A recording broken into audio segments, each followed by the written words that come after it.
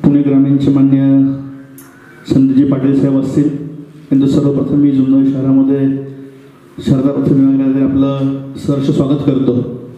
तुमचे एवढे व्यस्त सगळे शेड्यूल असताना देखील आपण या ठिकाणी आलात आणि कौतुकाची थाप, कारण आम्ही अशा अनुषंगाने म्हणतो की जुन्नर पोलीस स्टेशनच्या मान्य खन्ना मॅडम असतील, मोहिते साहेब असतील, तहसीलदार साहेब असतील, मान्य प्रांतसाहेब असतील, नगरपालिकेचे मुख्याधिकारी असतील, आमचे नगरपालिकेचे उपाध्यक्ष दीपेश सिंह परदेशी व सर्वमान्य लोकप्रतिनिधी असतील, सर्व जबाबदार प्रिंट मीडिया, इलेक्ट्रॉनिक मीडिया, सर्व आजी माजी लोकप्रतिनिधी खूप चांगल्या पद्धतीने जुन्नर शहरामध्ये काम करत आहेत, तालुक्यात काम करत आहेत। जेव्हा आपल्यासारखे वरिष्ठ मंडळी या ठिकाणी येतात तेव्हा नक्कीच काम करायला चांगल्या पद्धतीने असं हुरूप मिळतो।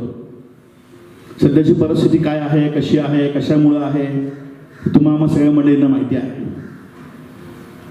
एका महासत्तेसाठी, सत्तेच्या खुर्चीसाठी चाललेलं सगळं हे मोठं भांडण आहे। एक कुठला तरी देश एक विषय तयार करतो आणि जगाच्या कानाकोपऱ्यापर्यंत त्याचे पडसाद उमटतात। सर्वसामान्य हातात काम करणारा मजूर असेल किंवा मोठमोठे बिझनेसमॅन असतील, चांगले चांगले वतनदार असतील, पैशावाली मंडळी असतील, सगळी मंडळी हा त्रास या ठिकाणी सहन करत आहेत।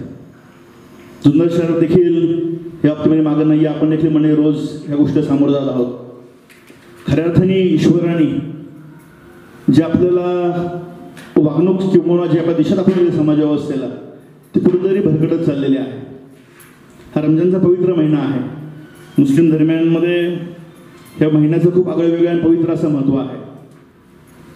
खऱ्या अर्थाने जी शिकवण आहे ती तुम्ही आम्ही सगळ्या मंडळींनी तंतोतंत पालन केली पाहिजे। काळ बदलत गेला, वेळ बदलत गेली, माणसं बदलत गेली। आता मुंबई पुण्यावरून माणूस आला, सगळ्यांनी संशय नजरेने बघितलं जातं।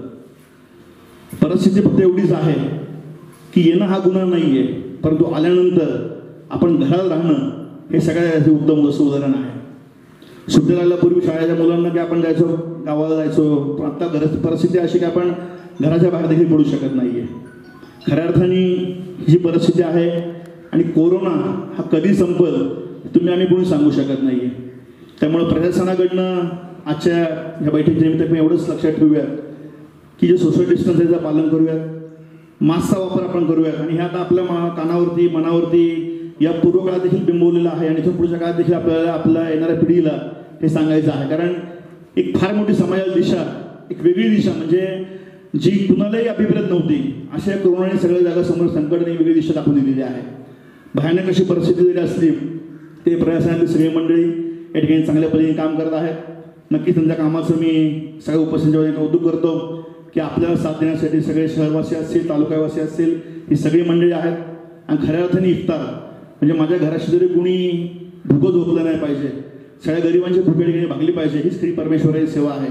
आणि खऱ्या अर्थाने आपण आपल्या समाज व्यवस्थेचं भान ठेवून इथून पुढच्या काळामध्ये जमीरजींनी सांगितल्याप्रमाणे, माझी नगरसेवकांनी सांगितल्याप्रमाणे सगळी मंडळी तुम्ही आम्ही मिळून वाटचाल करूयात, प्रशासनाला योग्य पद्धतीने सहकार्य करूया, कोरोनाला हद्दपार करूया। खऱ्या अर्थाने आजच्या दिवसाच्या आणि आजच्या ह्या आत्ताच्या वाटचालीच्या मी ह्याच मनापासून शुभेच्छा देतो।